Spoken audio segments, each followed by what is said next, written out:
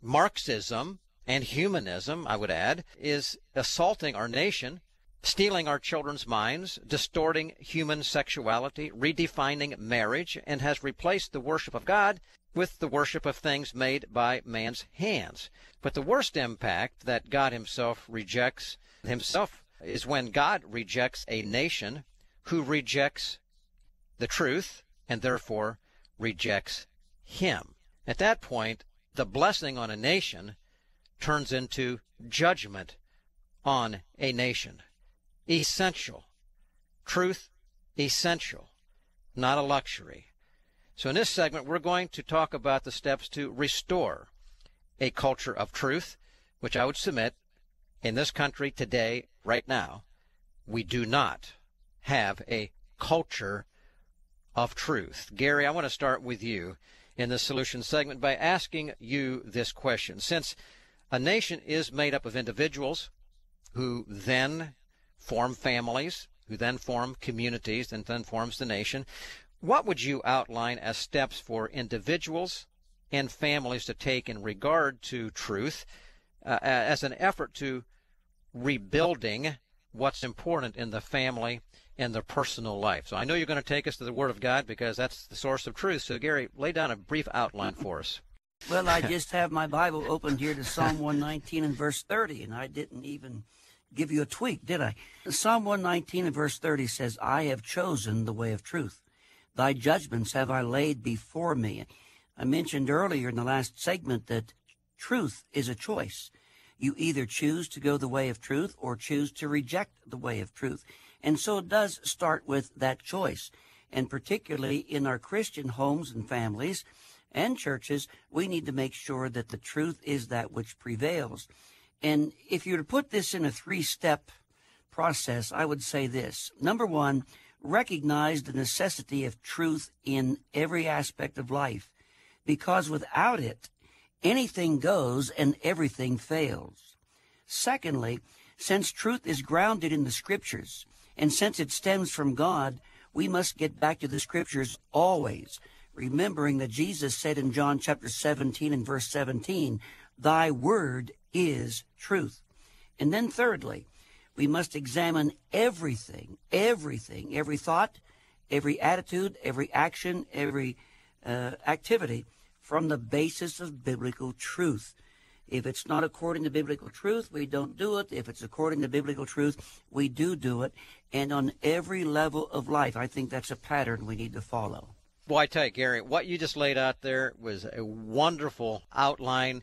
I couldn't write it all down, and I can't restate it briefly. So again, ladies and gentlemen, go to our website when we're done. Pick it up, and you can listen at your leisure and write down what Gary just said about the steps for rebuilding truth into your personal life, your family's life, then ultimately into the nation's life. Now, Dave, let me go to you.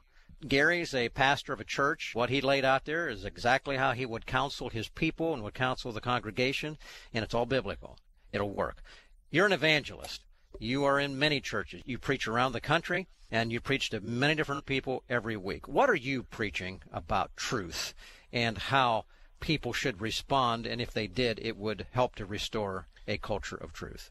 Sam, basically what I'm trying to do is help people understand that truth is objective, not subjective.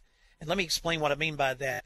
Humanism is that which dominates our culture. The basic definition, core definition of humanism is this: man is the measure of all things. In other words, I as an individual, a man, I determine if something is true, if it's not, if it's right, if it's wrong. But see, here's the problem with me being the determiner of what's right or wrong, truth or false.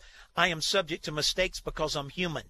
So what if I'm wrong about my assessment of what's true and not true? So rather than making truth subjective, truth has to be objective. In other words, it has to be outside of me.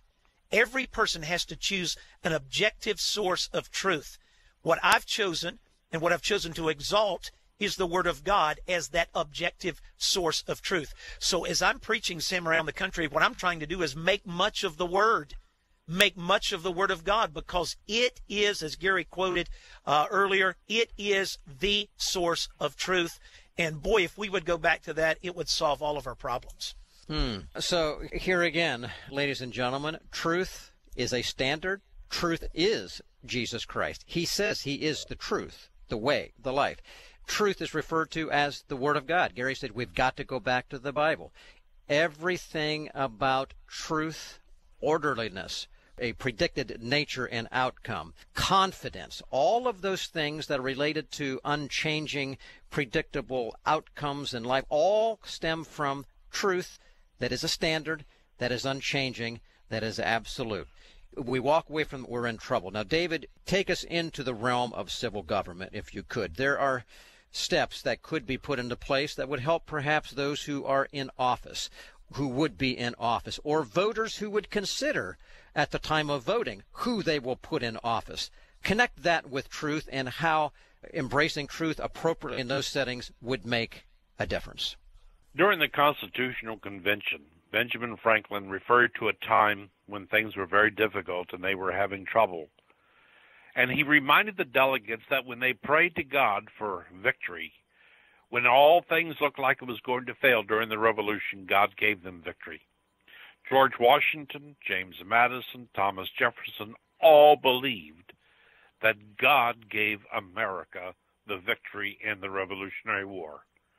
And in Washington's farewell address, one of the most powerful documents in American history, and if we were to go back to the truths found in that document, America would be going on the right direction.